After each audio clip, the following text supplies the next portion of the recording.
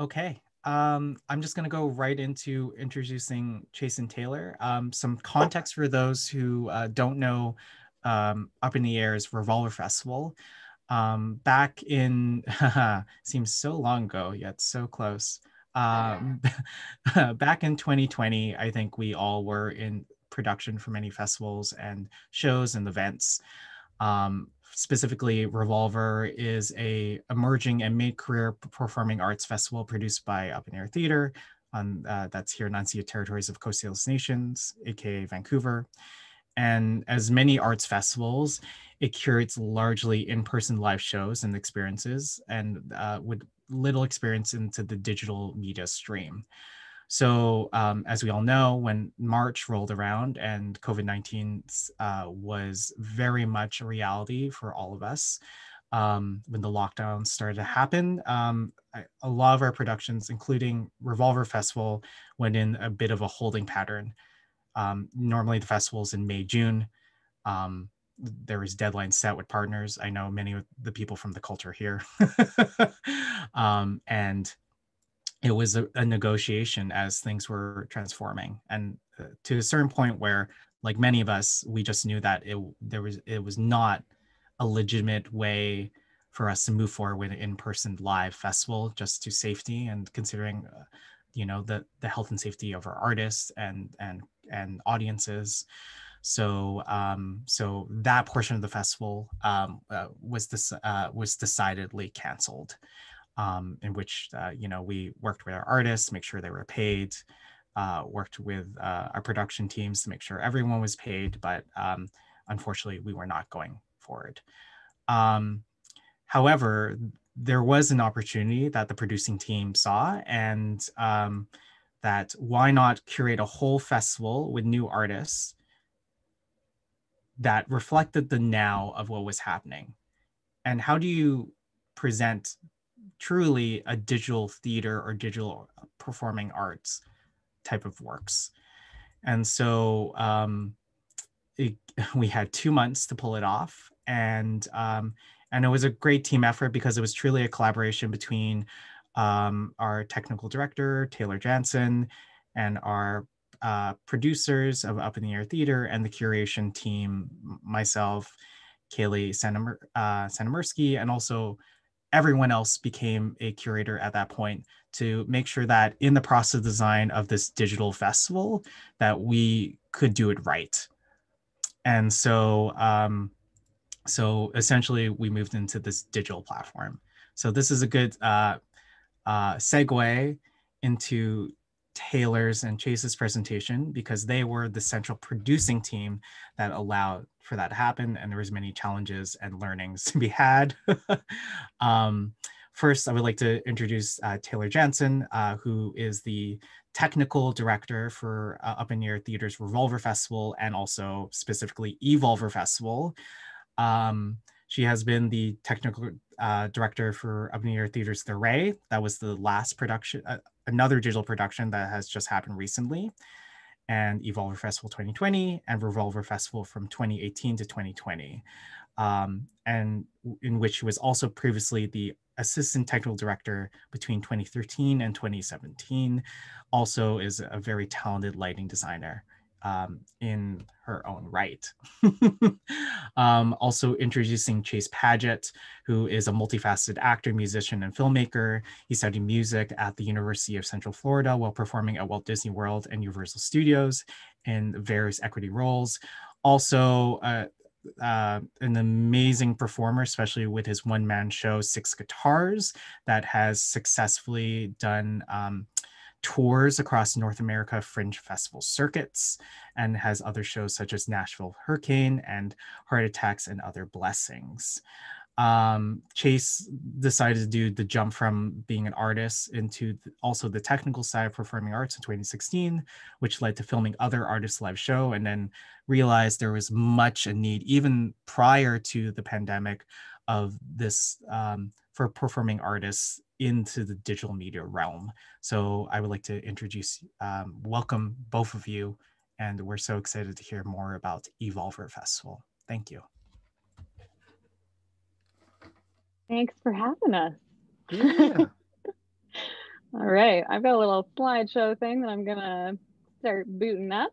But yeah, today is kind of just like us chatting about the things that went well, the things that went wrong, maybe probably the things that kind of went wrong, uh, that we sorted and worked through as a part of, The education points, if you will. yes, the educational point of the working on the Revolver Festival.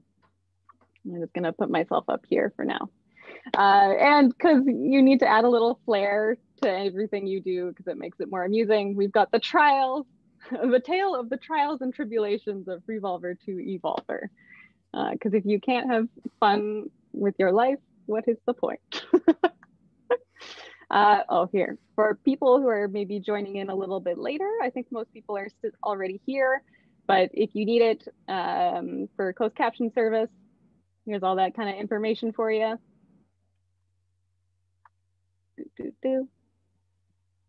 And that's us.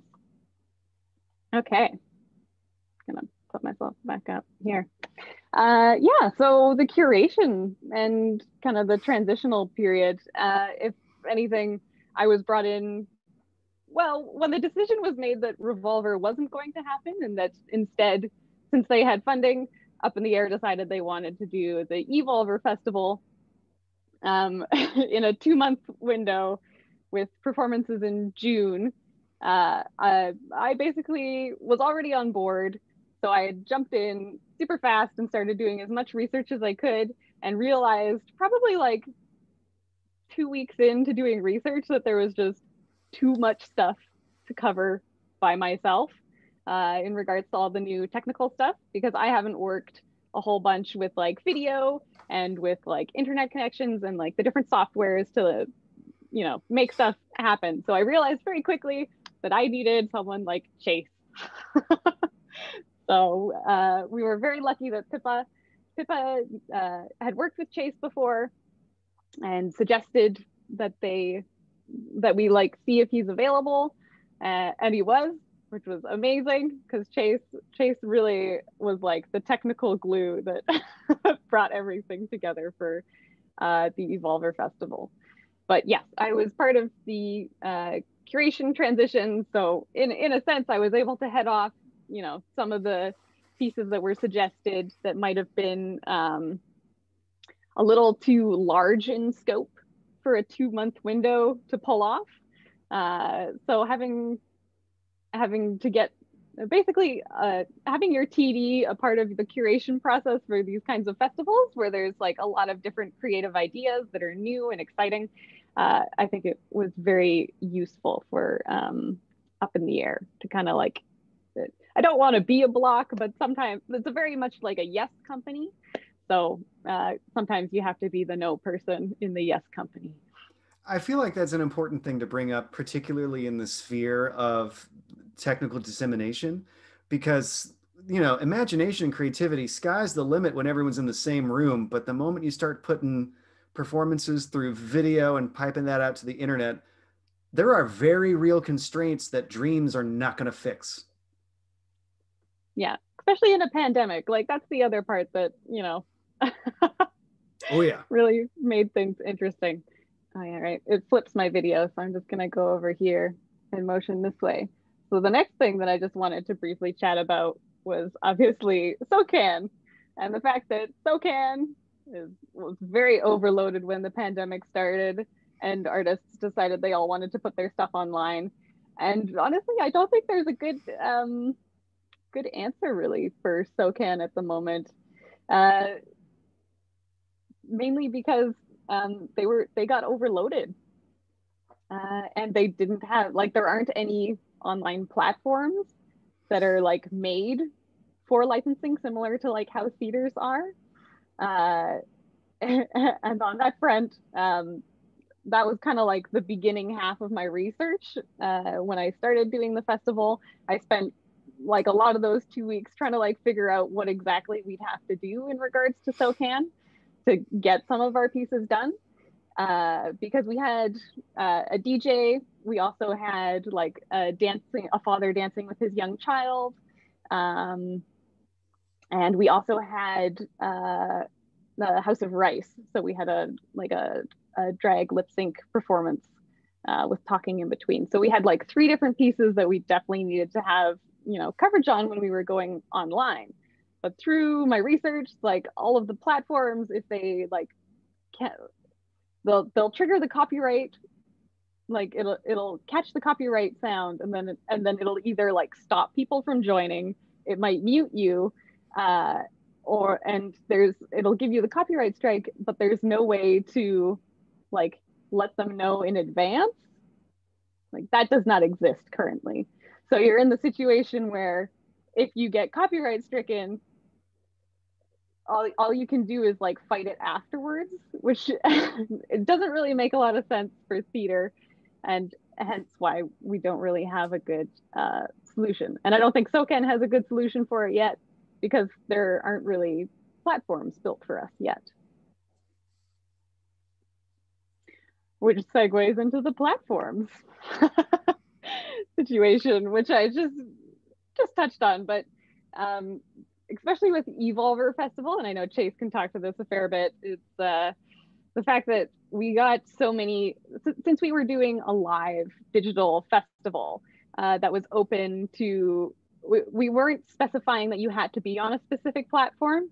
As a result, which might have been a bit of a detriment, we received a whole bunch of different platforms, which Chase and I had to kind of like navigate and learn.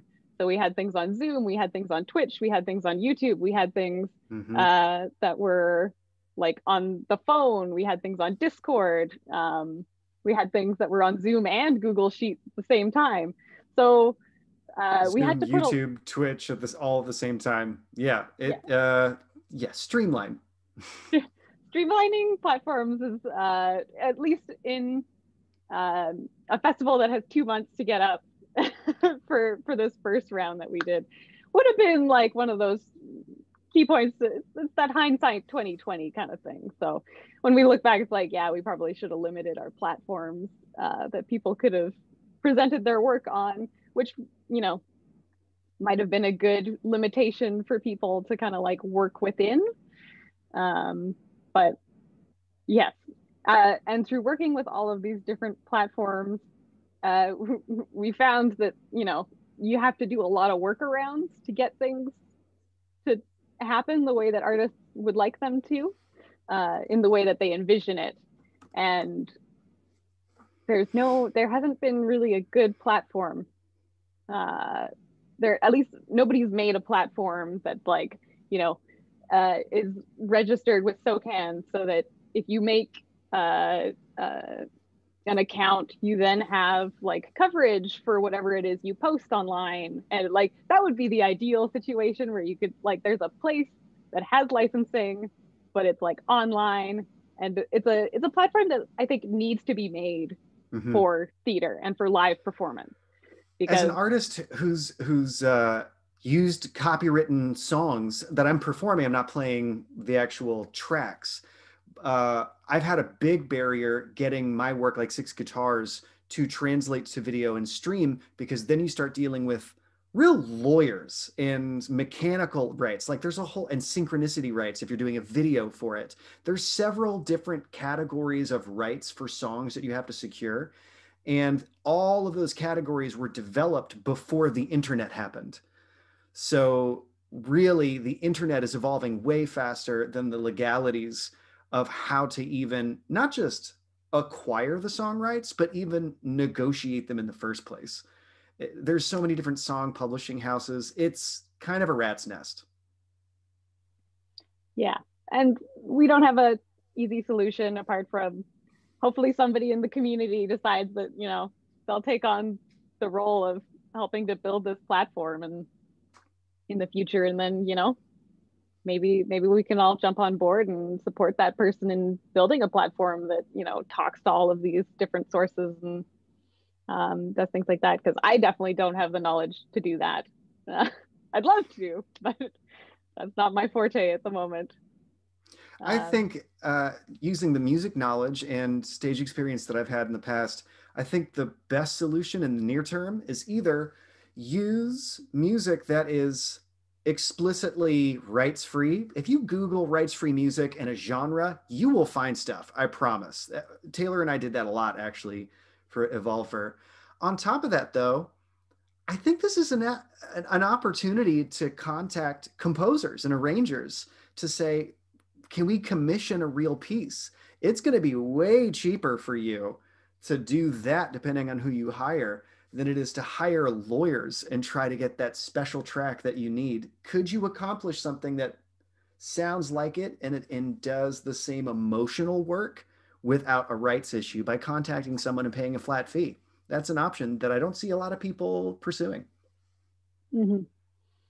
Yeah, and I think Nico just put in the post or in the chat that there are different sites as well that kind of like offer like Artlist.io or Artlist is Artlist, I think it was IO. Artlist.io, Storyblocks is another one. There's several services like that for sure. That have different like music that people can use online, that also have like singers and songwriters that put music up there for people to use, which is pretty sweet. And it's definitely like a good step in the next direction, but we need that platform. Yes. I also had some stuff about the schedule. It's a very interesting thing, kind of like building the schedule for this festival, because it was on such a short timeline and it was changing so quickly. Here we go. Let me just share this with folks so you can see. I just had a flashback. I know, right? This was version 1, which was all quite nice, and we like set ourselves up so we'd have like an hour and 15 minutes to basically like check in with each group before we would like start the like pre-show, and then the performance would start exactly at the 7:30 time. So that was like our time window to like check in with folks and be like, is your audio working, is your video working, like making sure that they've practiced their like tops and tails of the piece. And so this was like the imagined schedule. Obviously, it's not what it ended up being, because I went through, I think, 5 versions. Mm-hmm. We also had a very late night show on the phone, but this is like the 5th schedule that we ended up coming to. So one of the interesting things that ended up happening was that very close to the start of the festival, that was when there was a lot of the Black Lives Matters protests happening. And we had performances on the Friday. So we ended up contacting the artists. Specifically, it was the New Societies and Desiree. And we were like, you guys, like, there's Black Lives Matters protests happening. We don't want to be in conflict with, something that people should be paying attention to and, going to. So we asked the artists, like, would you like to do another show if we can like shift you at a different point in the schedule? And New Societies decided that they weren't going to do anything, that they were just going to take the day off and use more of that rehearsal time, kind of like leading up to their show, to like really finesse their work and only do one show. And Desiree ended up putting a secondary show on the Sunday. But so that everything kind of like evolved very close to the festival. So this calendar was like very live and changing at every single point of the day. Mm-hmm. And what were some of the other interesting things that happened?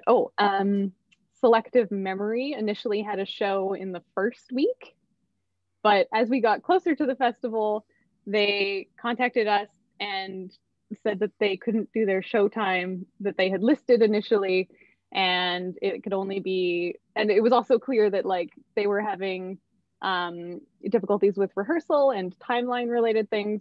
And so we played the shuffle game and we managed to fit them into the second half of the week. So we ended up having 2 Selective Memory shows in the second week. Yeah.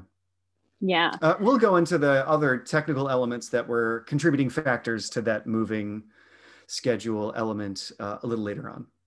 Yeah, but as you can see, there's a lot of things. I put a lot of notes of like random stuff in here just to like keep track of like, picking up people's gear, dropping off gear, checking in with shows. Like, there's a fair bit of information. It's a little chaotic, but that's kind of how the festival was. So then there was also the rehearsal schedule. So this is like the kind of like the week and a half leading up to the festival of like who's doing what. And we kind of needed to plot it out so that we could figure out who was using what Zoom account when, so that like we didn't have like two people trying to have a rehearsal at the same time on the same Zoom account. So we ended up having to like get two. I think we might have had like 3 in circulation at one point, so that like Selective Memory and New Societies could use Zoom at the same time to like do their rehearsals, and Desiree could use a different one in case they ran long or they switched their times. And then the only one that physically happened in a space, which we had to get done before we got into the festival, which I am very glad we did, was the House of Rice. So House of Rice is the only thing that happened in the Culture Lab. And yes, that was good. That was good planning to like really push the House of Rice to like get all their paperwork done so that we could tech them on the 12th, 13th, and like 14th to like get everything ready, even though their performance was like the last show of the festival. It was a great way to end the festival, though. It really was. But yes, it was definitely one of those moments where it's like we would not have been able to tech them like during the festival time period, just because there was so much ferrying around of gear and equipment. And that was version 1. And I think I went through 3 versions of the rehearsal schedule. So this is kind of what the rehearsal schedule looked like at the end. So there was like a fair bit of, more things were added. These were also like time periods where we'd try and jump in and like watch some of their rehearsal or watch like a tech run, which is another thing I would suggest. I would suggest that if you have the time, we didn't necessarily have the time. So groups were still doing like rehearsals right up until the start of the festival. Some were doing them past the start of the festival. My suggestion, if you're doing a digital festival, make sure everybody gets like a tech run in that you get to see before the start of your festival. We'll get into further reasons why that is, but that's my suggestion for future folks doing digital festivals, because yeah, we tried, but we didn't get through everything without any glitches. So what's up next, Taylor? And let me just change my screen share back on over to the slides, which we're using in beta mode, by the way, because I found it yesterday. I was like, oh, this is fun. If there's one thing also all those digital experiences taught me, is that if you see the word beta for a thing that you think is going to work, make sure you have a backup. Yeah. Moving schedule. Yeah, so we've got through that kind of stuff. Ah, yes. Home to the stage, changing your living room into a stage. That was another big, big learning part of doing this festival.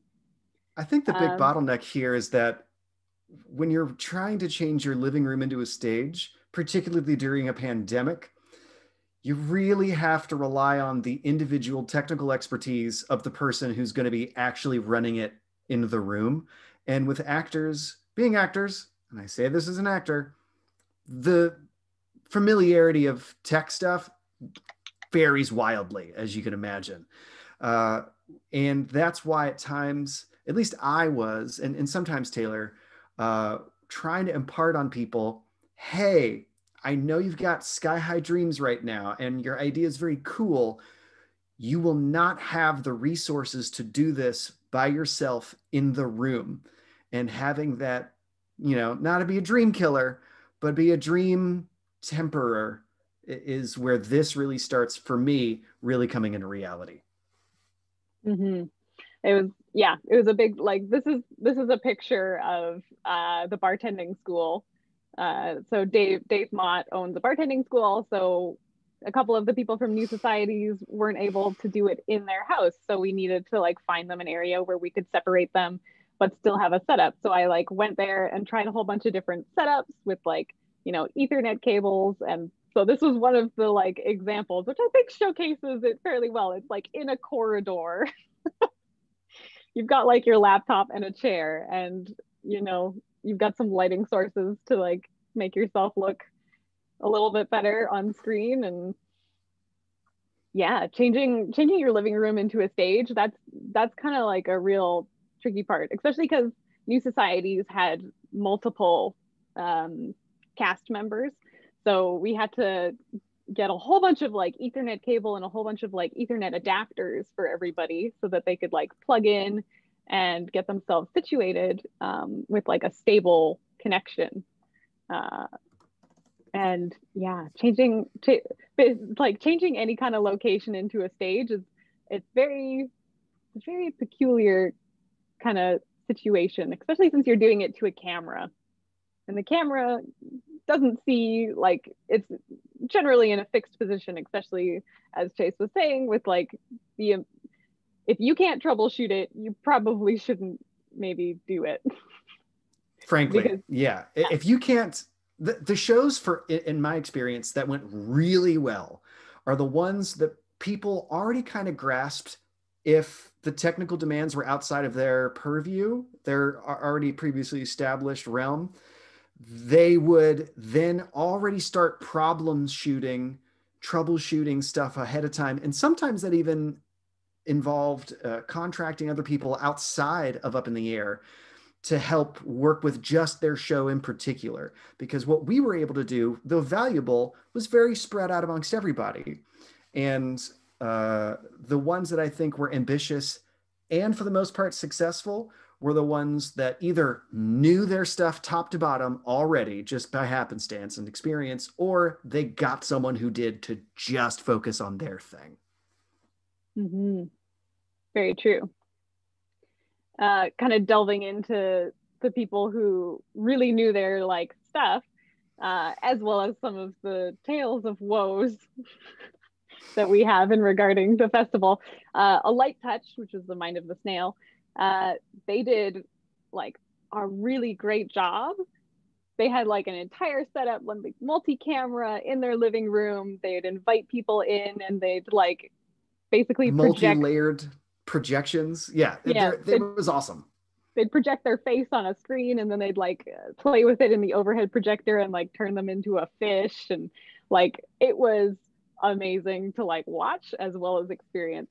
But one of the like bottlenecks we ended up facing with them is that, as it says, landlords and internet, they didn't have direct access to their internet connection. So they weren't able to run a hard line for their first show. Mainly this was because with landlords, their landlords didn't speak English. So any communication had to go through the landlord's children to be able to like communicate what it was they needed. And there's also the factor of like, if we ask for this, is it going to make our relationship worse? Like, is it going to put a bit of a like nail in this relationship that I have with a landlord who is supplying like my living space? So that was kind of like where they had a lot of anxiety around like asking for this favor, which as a result, that first show that we did, it was like really great. But at a certain point, like they had upgraded their Wi-Fi, but the connection speed still wasn't enough to keep up with their show. And it ended up becoming rather pixelated near the end. And we ended up doing a lot of troubleshooting on it. And we did come to the conclusion that, yes, it's because you're not directly connected into the internet with a hard line.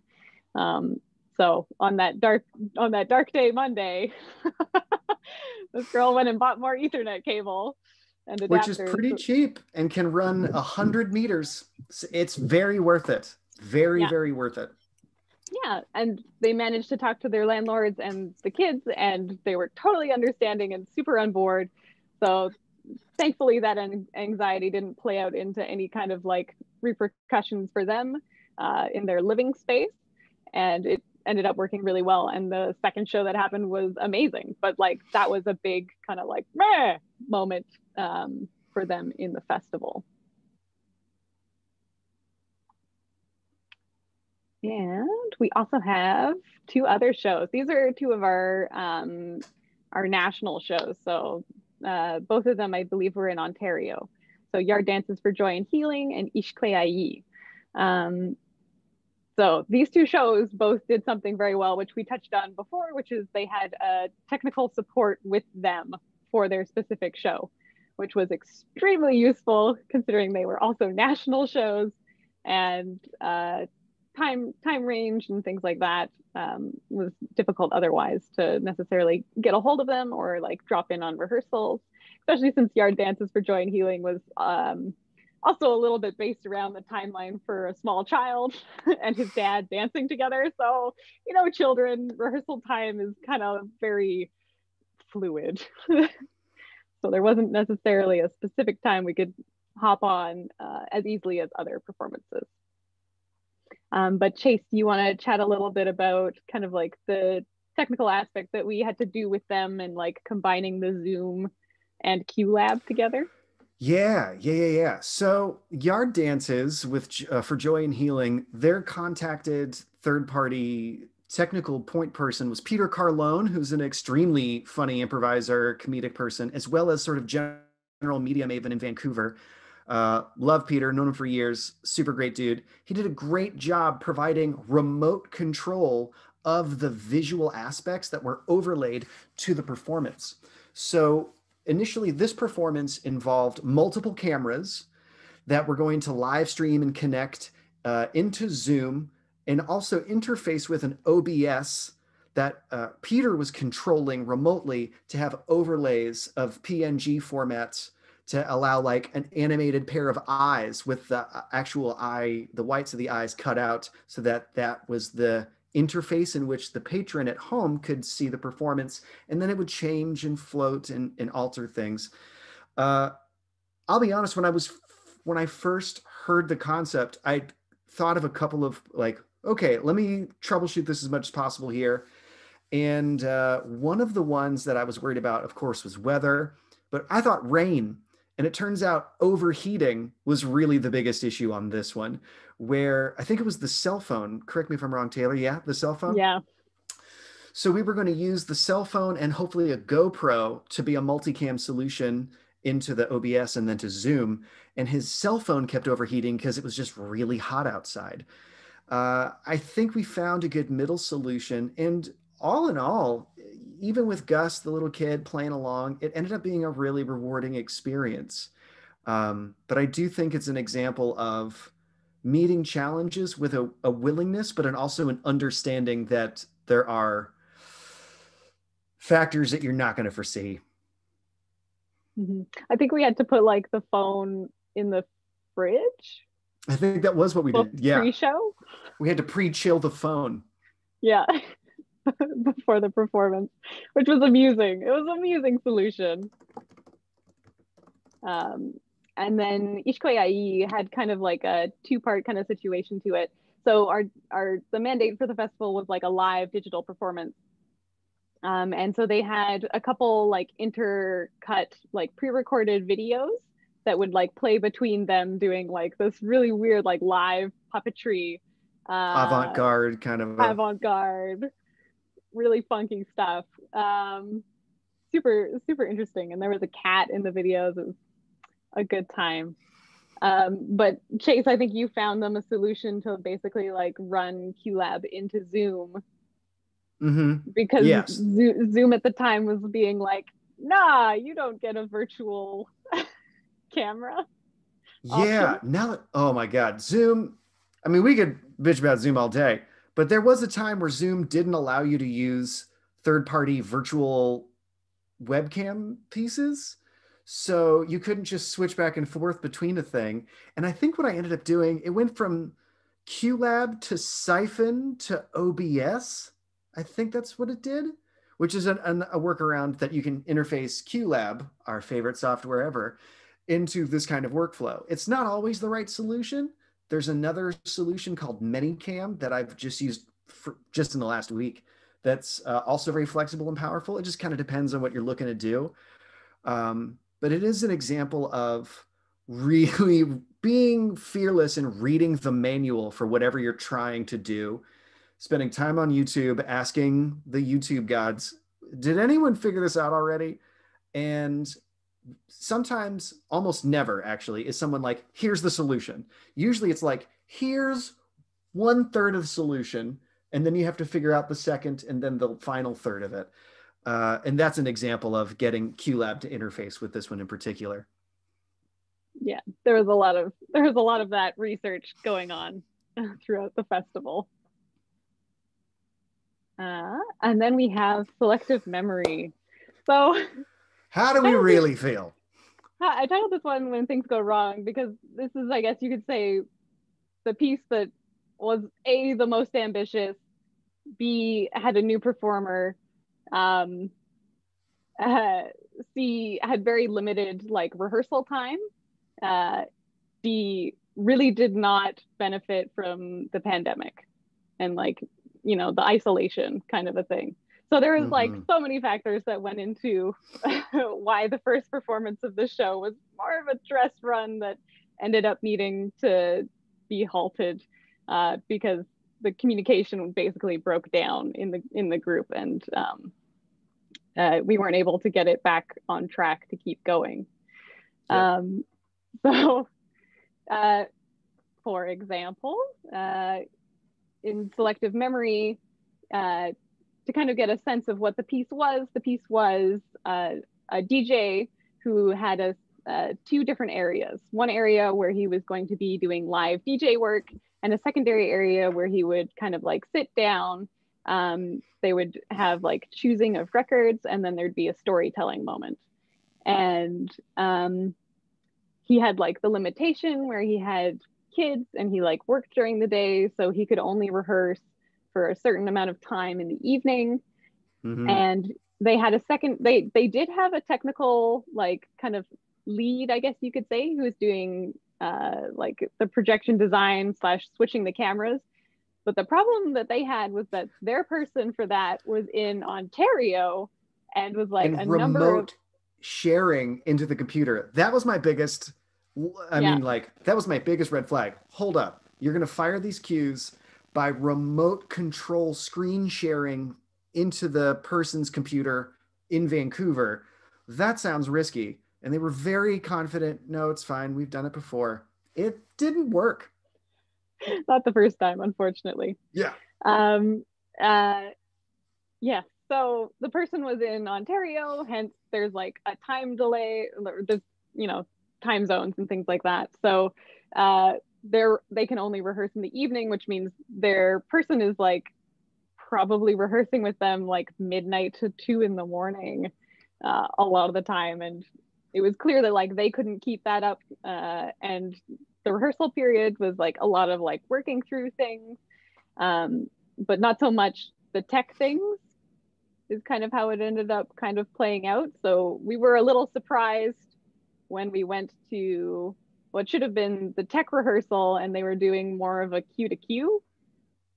So they were still like running through things, and we had delivered like a wireless microphone and some other things to them like at least a week in advance, and found out that day that they hadn't set it up yet to try it. That was one of those moments where you're like, as a technical director, you're like, well, that's where we are. Okay. Yeah. We're here now. Yeah. So we did everything we could to like, you know, help facilitate that first show that they had. But I think it was that their sound card crashed and the performer left their phone over by the computer, and like the software that they were using to remote control in had to have confirmation every 30 minutes from the computer to like let you continue to use it. So then their tech person couldn't continue using the computer, but the performer didn't know that like either of these things had happened because he didn't have his phone with him to like follow up with it. And so Shanae and myself, who was doing, I believe, the dramaturgy for it, and I was like in the chat being like, this doesn't seem to be going very right at the moment. Yep. So we ended up, it was also going super long and starting to like overlap with the following show, who also was using the same Zoom account. one of those things where you're like, those should have been on separate Zoom accounts when we made the links, but they were all on one. So we had to, at a certain point, call it and basically end the show. And which was unfortunate, but like they really pulled it together the second day, like their second performance. They realized, they took that moment of like failure and like really figured out what their problems were. That mainly being that like their communication broke down. We basically helped troubleshoot with them to be like, wait, you can just remote desktop in with like actual Apple instead of using this other program that requires confirmation. So we were able to like simplify the remote desktoping in. And like the second show was like really great. It still ran longer than it was supposed to, but like in comparison, like they were so much more prepared, and the second show went really well.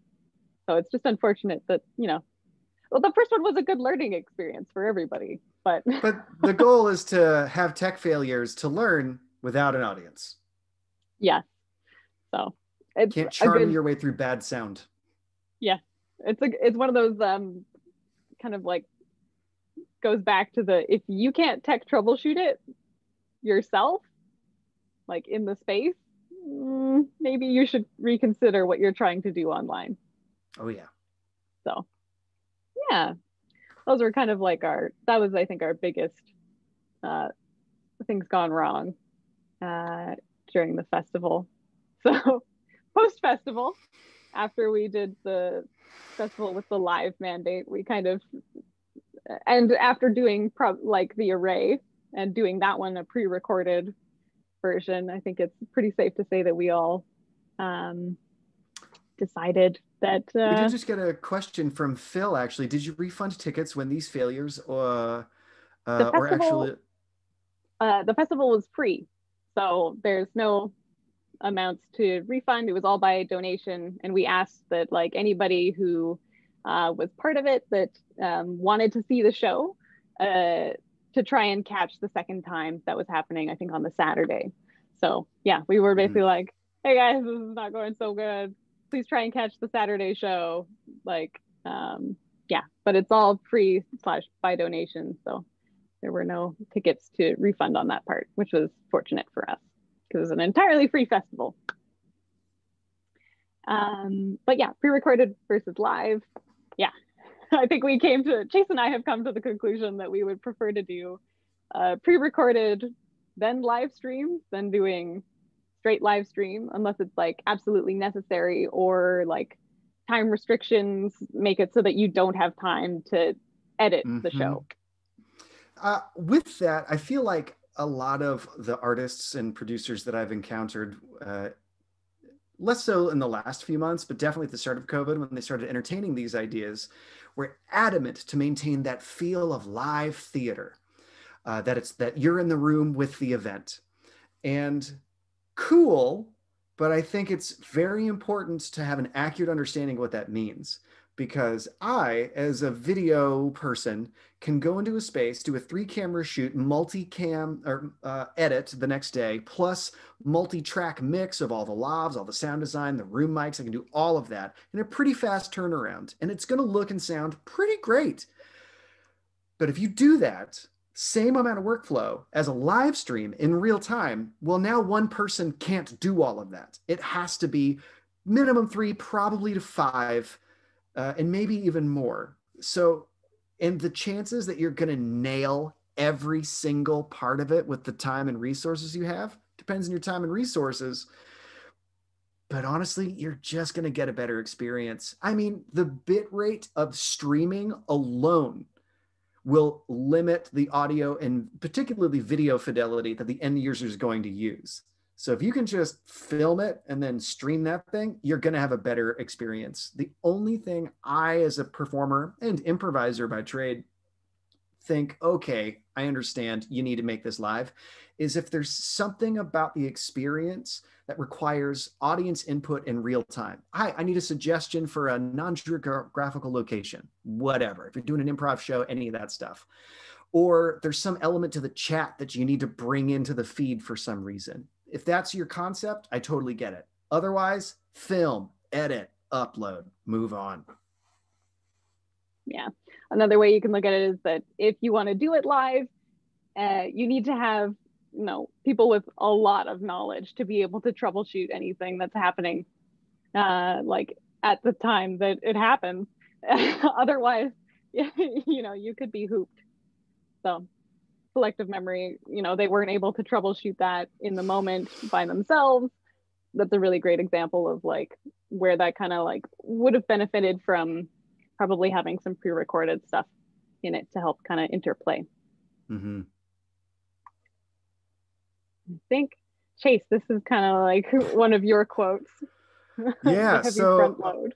One of the things that we found putting this thing together was that a lot of our time and energy went to just delivering the basic tech necessities to make everyone's dispersed setups a reality, even functional. And it really felt like, I think I'd called it, Uber Eats, except with cameras. Like we were just delivering cameras and GoPros and dongles, so many dongles, that it really felt like a lot of our troubleshooting was maybe, oh, we figured this out in 5 minutes, but now it takes 30 minutes of drive time to deal with directly. We got a question here. Do you think having a technician dedicated to each show, like a venue technician, would have been able to support selective memory if you were to do it in the future? I think it would have helped, but because of the pandemic, they were also very, very anxious about having anybody over to help them with anything. So during that time period, no. In future time periods, maybe, but that's also going to depend on like if we're still in a pandemic. If we're not in a pandemic, then absolutely.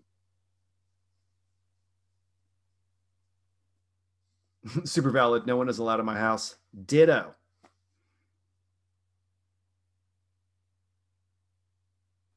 I think this is kind of one that we've talked about before, but just, you know, accepting that your skill level is more of an invitation for inspiration than necessarily seeing it as like a limitation.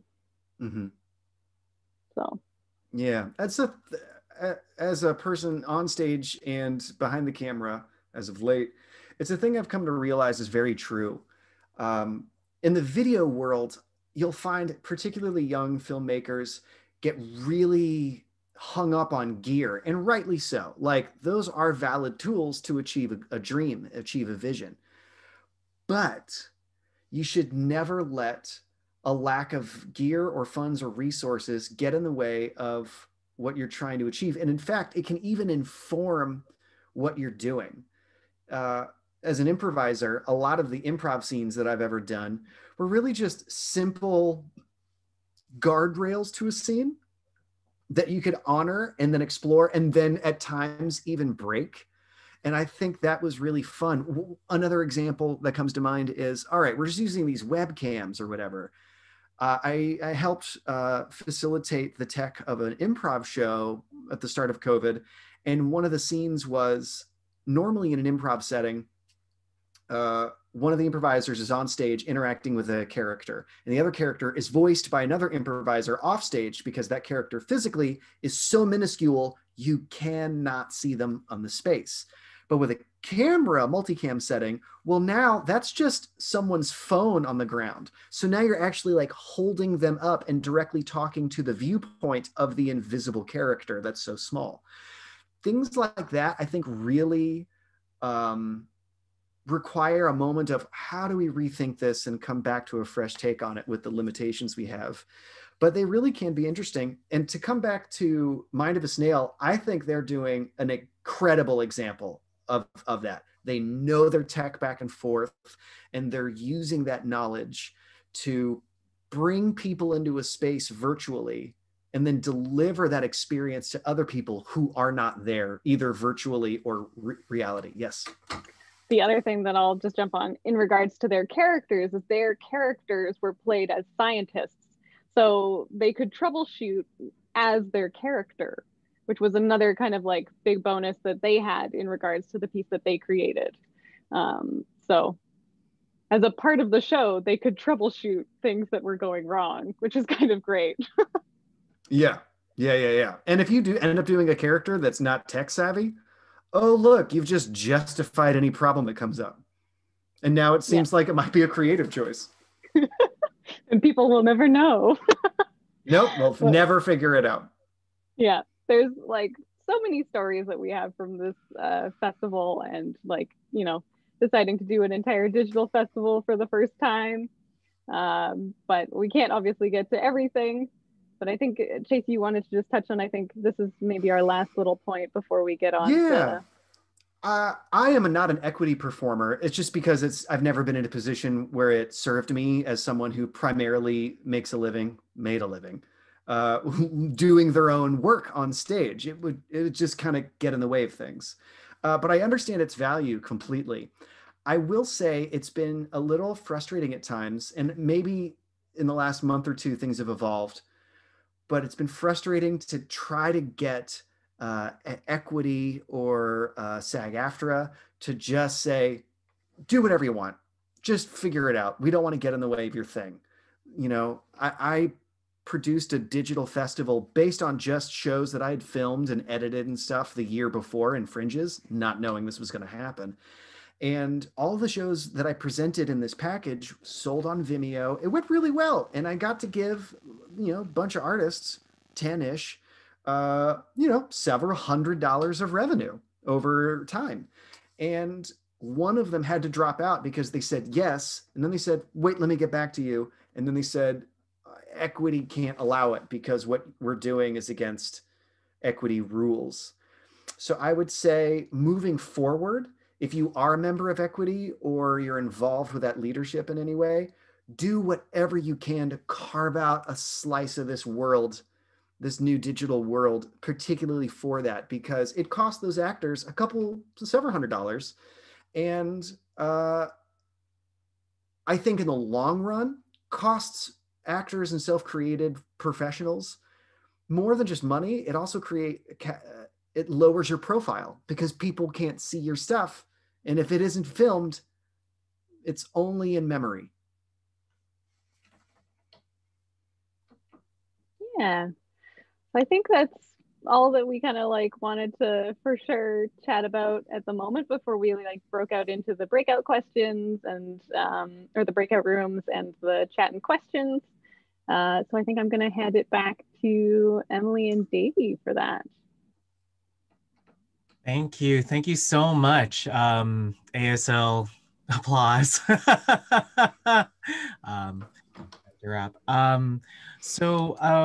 Because this was such an amazing presentation, and we just feel like with the rest of the time that's left, we aren't going to go into breakout rooms anymore. Just because I just think that that we'll start with a main question from Emily and I, and then if anyone would like to ask a question about what was talked about, based off of our main questions coming up or what happened in the presentation, please again let us know in the chat. There's one right now. Yes, awesome. And then so how the process goes is that let us know in the chat. I'll call your name up. If you want to verbally say it yourself, just please turn on your camera and unmute yourself. And if you don't, just let me know in chat. I'll read it out for you. Just to be aware, we're not going to stop recording this. So just let us know in the chat how you feel about that as well.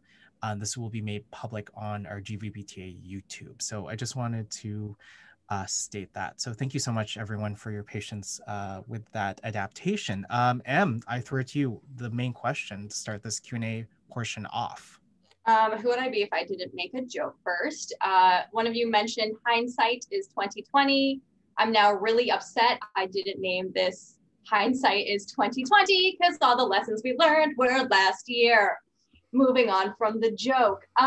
Originally, I was going to ask about the unique theater offering, but you kind of already touched on that. So I'm going to start with, how do you guys, both of you folks, feel about the jump from theater into a digital space? And then I have a follow-up question about our futures. Yeah, I'll tackle that right out of the gate. Sure. I've actually been a big advocate for making theater translate to film for several years, even before the pandemic. I was involved with a theater down in Portland, Oregon that got a big grant and turned their theater into a live sound space or soundstage. And that's where this sort of education for me started. It's a little different depending on if you're doing stage work for sort of canonized theater or stuff that is written by one party and then contracted into a season, and then we're casting those players. That's one thing. The other end is more of a fringe theater model where it's like small run and gun can still be really good, but usually the writer and the performer are the same person with maybe a director. I think the digital sphere, honestly, is best suited currently to serve the more fringe type folks, the fringe performer model, rather than the more main stage stuff that theater companies aspire to, because you're going to run into way less issues in terms of rights or distribution. You're not going to need to consult with many people in terms of, hey, how can I just sell this online? Like a bunch of my fringe friends have shows that they can just sell online. Now, the quality of the production value is a different conversation, and that I really want to up that kind of across the board. But they don't have to talk to a playwright. They don't have to talk to the theater that first presented that work. And usually sometimes they don't even have to talk about like rights for music issues if they're doing original music. In short, if you're a real savvy and nimble and self-driven creative force in multiple avenues, there's just way less barriers for you. There's just way less. And moving forward, I think having a digital option is going to be more and more and more attractive. I think it's almost going to start becoming a necessity, particularly if you're the small-time nimble fringe folk, because if you want to get booked in a performing arts center, and I know this from personal experience, you need good video. No one's going to take you seriously if you don't have good video. They just won't. They won't. But moving forward with other things that are like, okay, we're going to contract you, commission a play from you. We're also going to make that commission conversation involve streaming rights to some degree, because I think it also, if you can really nail that down, it completely changes the economic model. Theaters that are 300 seats or less, it's tough to do stuff in there that's like real fancy and to make that in the black financially. However, if you remove the fact that you have a limited capacity by putting it on the internet and people are raving about it, well, guess what? Now your limited capacity is the English-speaking world. It's a massive paradigm shift. And suddenly small theater companies that are savvy and know digital production can be explosively more powerful and have more impact across the globe, not just in their town. Are you saying that, correct me if I'm wrong, I might be interpreting it in such that fringe shows instead of live entirely should only be filmed, or would I think they have an easier time. I think everyone should film. Okay. Everybody should film. I think they have an easier time for multiple reasons. Large casts, anything like over like 3 or 4 people, becomes much more tricky to film in a reduced camera number. My opinion, in my experience, one camera lockdown archivals, don't even share them. Only keep them for your own self purposes to be like, I did this someday on your deathbed. And then, or earlier.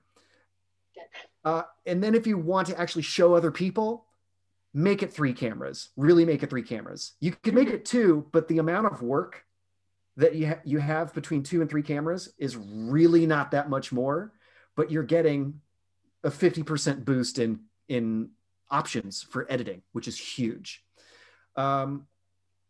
I would also like to say this in terms of audio. Audio is more important than your camera. It's just way more important. Fair enough. I don't care. Like if I can see you and make it out, cool, great. Your eyes are way more forgiving than your ears are. They just are.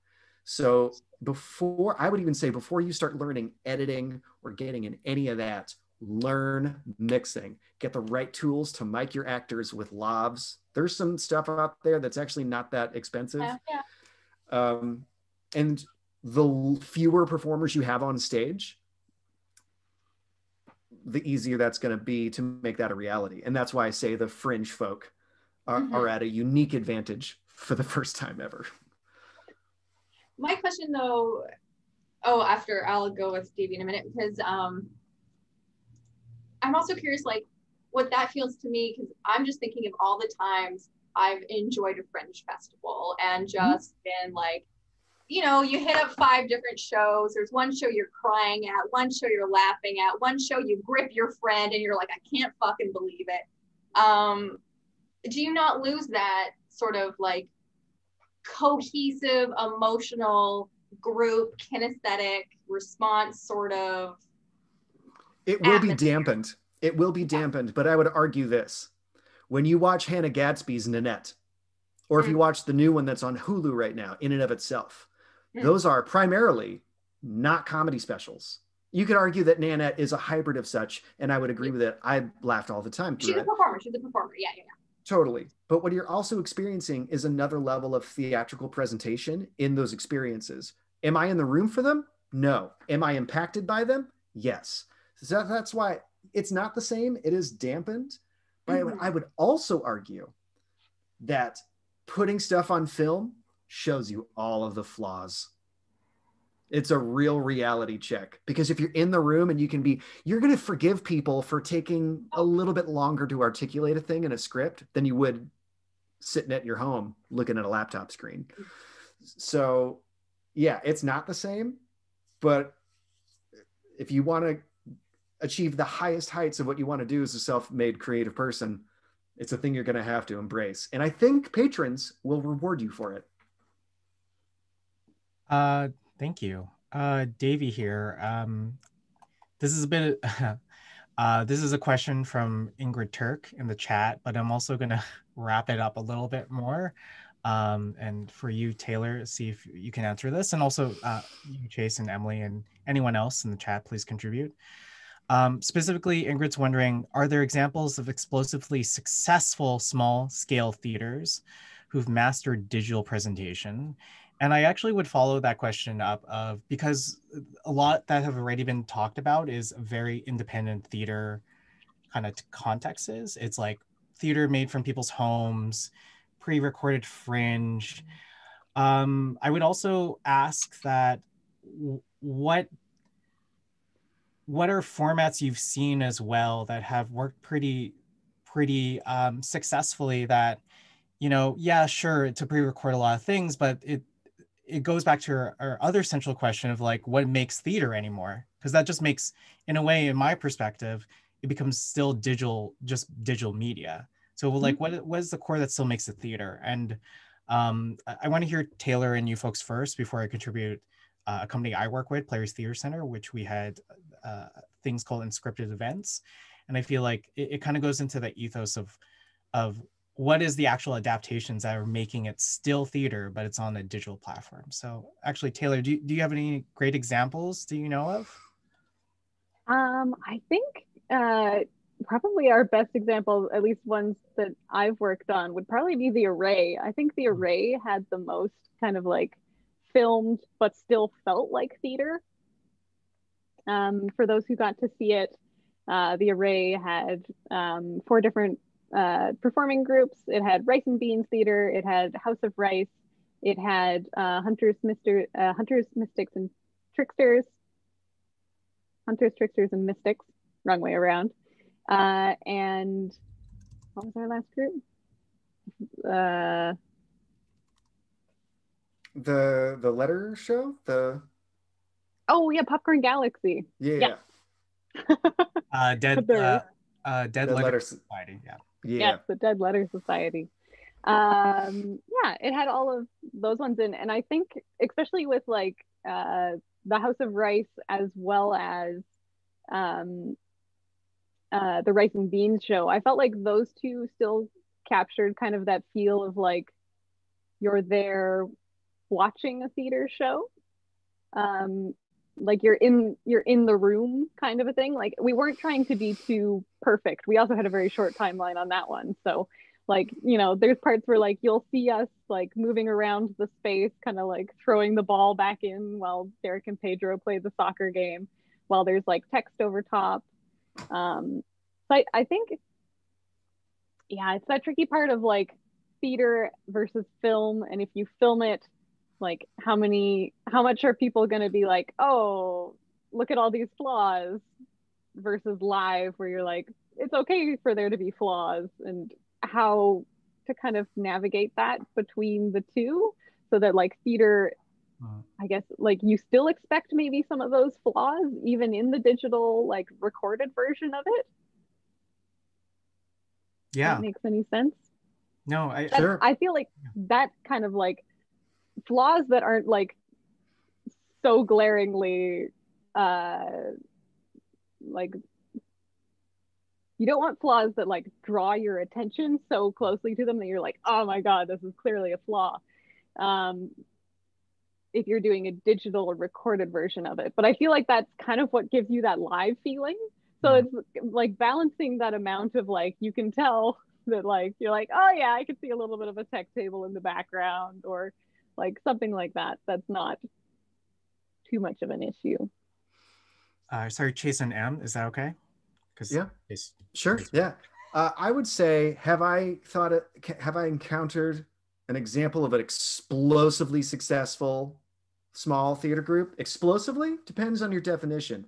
My definition would be generating enough revenue to exist comfortably, to achieve your artistic goals without any arts funding, to be self-perpetual in the black with just revenue from online sales or in-person sales. Essentially, are you a successful for-profit arts venture? Which is stupid to sound like, but I came from America, and that's kind of the only way it works. Because it's real different down south in terms of grants, y'all. It's 1/10 per capita. So no, I don't think that example exists. I think there's three parts to that equation. Are people making work that could translate? I think that's 100% correct. Yeah, people are doing that. The middle, does the technology exist to capture it and do justice to it on a scale that is potentially cost effective? Yes, particularly in the last few years, there's been a lot of revolutions in camera quality that have brought what looks like almost Netflix grade video quality to a near every person access in terms of cost. I'm not talking like you can film it with $500 and a sling cam. I'm talking like, you know, an A7S III, which just came out, that's like $3,500. You add another lens to it, that's another $5,000. Memory cards, whatever. But that's an order of magnitude less than what Netflix does on a production by a lot. So it becomes very different, particularly if you install it in a venue and you've got regular repeat stuff. Now you've got an infrastructure. You're just turning stuff on that's already installed. Very different cost reality. The big barrier, I think, is the last third. It's the actual delivery of the content to the people. And Taylor and I were talking about this earlier. There just isn't a platform for it yet. There just isn't. There needs to be a combination of YouTube, Zoom, and Patreon in a single platform that allows patrons to form an ongoing relationship, not to just an artist, but the actual organization that produces their content on a regular basis. And it promises those patrons regular independent arts exposure that is high quality, that is watchable, that is interesting. And somebody has to be kind of the face of that organization for years in a row. Like, I'm doing some filmings and stuff, and an artistic director is like, hi, I'm blah, blah, blah, blah, and I'm here to introduce you to this show. That person has to be a key critical component to that thing. Then on top of that, all of that has to be in a platform that schedules streams, that schedules different passwords for those streams, that allows you to upload sizzle reels, or maybe even allows you to watch the first 5 minutes for free, and then asks, would you like to continue watching? Then please subscribe to our Patreon. And then within those levels, just like Patreon and just like subscribers to other arts platforms that are brick and mortar, you get what you put in. You know, there's so much opportunity. It's just that last mile problem of what's the most elegant way we get it to the patron. That one's tough. I have ideas clearly, but it doesn't exist yet. I'm going to offer a little bit of a counter, because I just feel like, yes, that's very much so.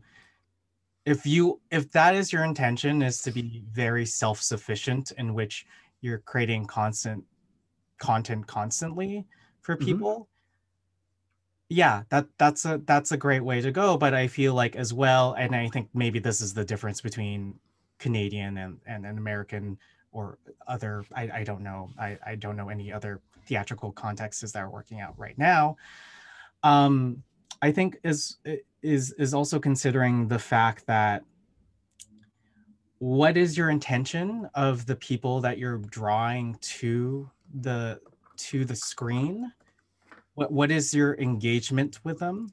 Like, for example, is it through chat engagement? Is it through some type of asynchronous materials that go out? I don't want to go to it too much, but I feel like there is a question about intention. And I think what I'm trying to, I would like to swerve it back towards is the idea of like, what, for folks that are like, a lot of the people that are part of this right now are technicians and producers and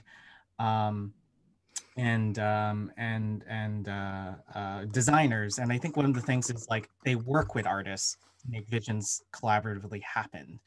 And so I'm just wondering, from a sense of like futures, like what are people feeling right now? Is this a case that we're gonna come at?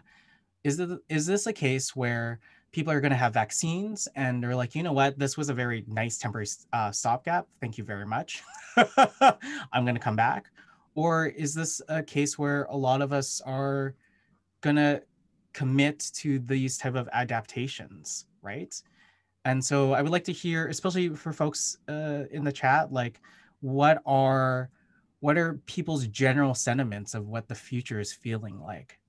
Emily, do you want to respond a little bit to that? Respond or further the question?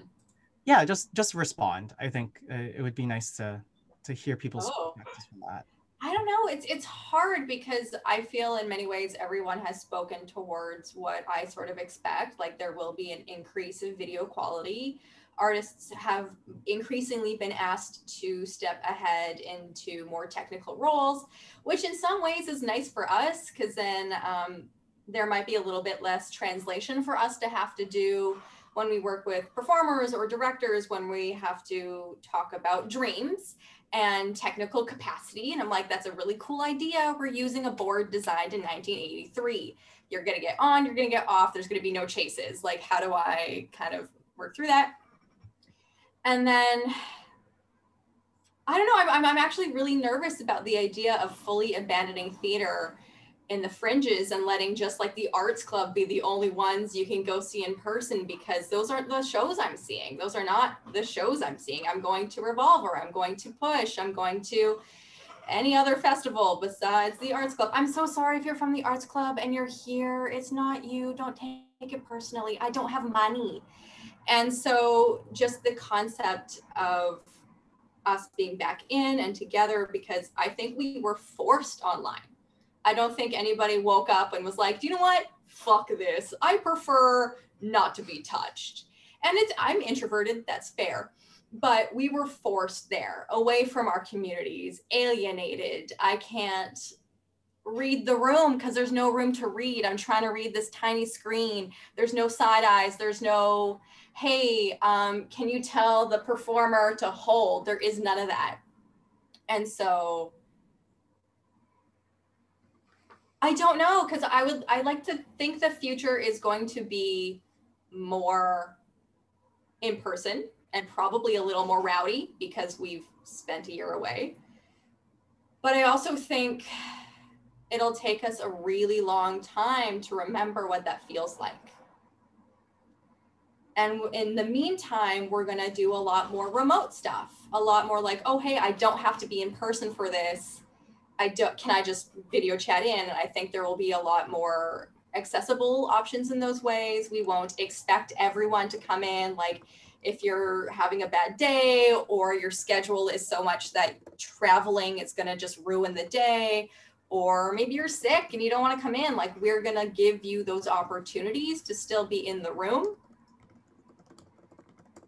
But I'm not sure it's necessarily going to entirely change the output. I know dance video has changed a lot from what I've seen. I'm not saying, just to be clear, I'm not saying that we should exclusively move theater to online. No. Okay. And if you look at history, like when the Spanish flu got sort of passed over, like vaudeville exploded. People are going to come back. I'm supposed to go do my one-man show at Mirvish in Toronto. Like that got canceled in March, right? So I'm very much looking forward to getting back to that reality. Let me make sure I'm clear about what I'm getting across here. Yeah. Okay. Like, I think I did interpret it the other way, where it did sound like we were losing my little frienderinos that I got. Oh, I want that. I will always have a soft spot in my heart for that, big time, for sure.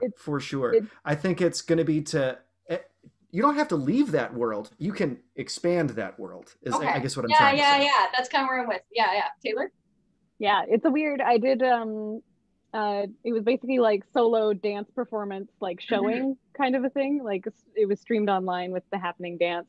And it was a it's like a weird feeling. The fact that you're basically there and the performers are there and there's a camera and there's no audience to sit in the seats. There's no like applause afterwards. So you like, as the technical person who's like, doing the lights and like running the show, you then feel that like after they go to take their bow, you're like, they're like clapping like super loud just to like give them a sense of like what the room would feel like. Yeah. And it's, like, we also came to an agreement that, if let's say there's some sort of weird technical glitch and the sound has an issue, I've got like a God mic that doesn't send over the video, but I can basically tell them, hey guys, we're going to stop and we're going to start again, kind of a thing. We didn't have to do that, but we had that in place if we needed to.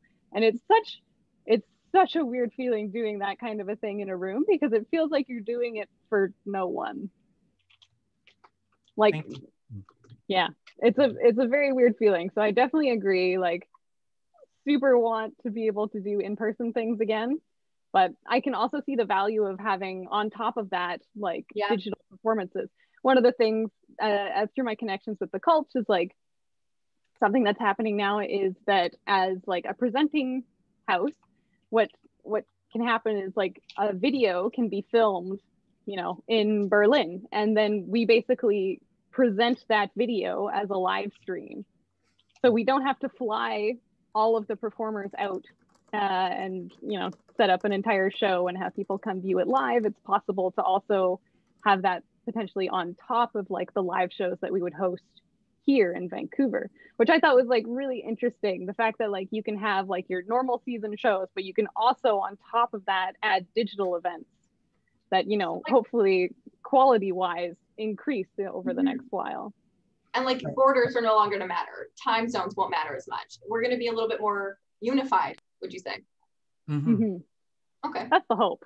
I think it's already happening. I think people are adjusting time. Like, for example, Claire's with us. Well, I mean, but you know what I mean? Like, I think things are shifting. Like, for example, we had an event called Unscripted at Players Theatre Center, which we try to join live playwrights with their work with audiences and communities in an event. It's less of a show, it's an event. And so we had some pre-recorded and some live discussions, and we interacted with chat. And so one of the biggest things from that is that we shifted our time to 5 p.m. because we realized there were people from the East Coast that wanted to tune in. And we also had a YouTube Live made left a recording there. So that's still shareable.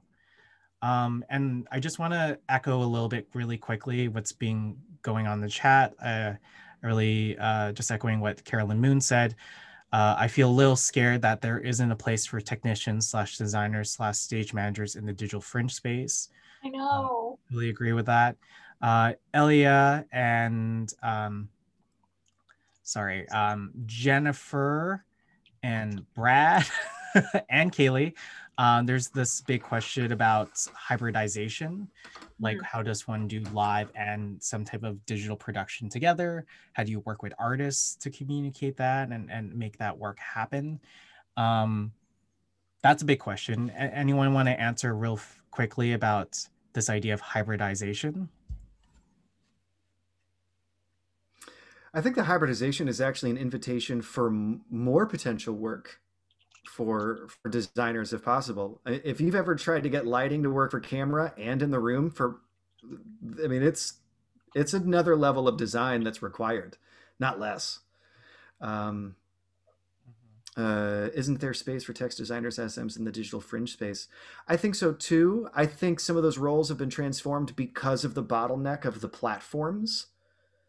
Whereas if the platforms expanded to be more suited for a hybrid model, so to speak, I think that would come back and have a much more satisfying bandwidth and demand.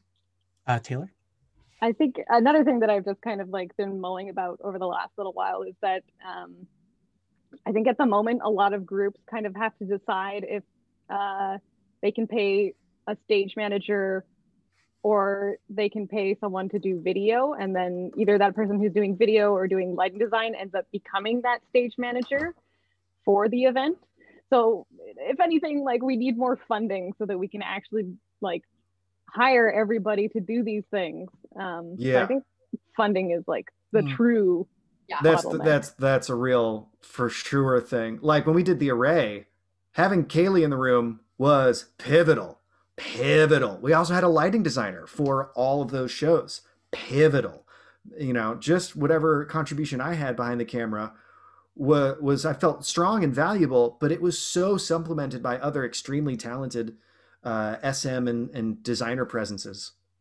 I will flag that there is a theater company, a tech company that is now hiring me specifically for logistics. Like, all I do is show up and be logistics because they just need that outside eye, and it seems to really calm them when they have their own ability to focus on tech and cameras and switching and audio, and then to have me like 5 minutes, everyone, like they're literally just hiring me for that.